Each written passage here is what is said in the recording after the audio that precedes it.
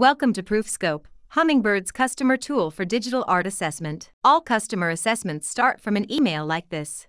Click the prompt to open your assessment session. This session is accessible only from your email address, so forwarding the email will not provide others access to the tool.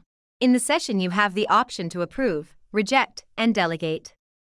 You also see a collection of notation and proofing tools detailed in our How to Approve guide attached to each assessment email. Once you have reviewed the content, select Approve, or if you see changes that need to be made, select Reject. Both choices have a comment box to provide feedback the Hummingbird team will review. If you would like to add an additional approver, select Delegate, Add Approver, and add an email address. Or to transfer your approval responsibilities to a different party, select Delegate, then Transfer Approval.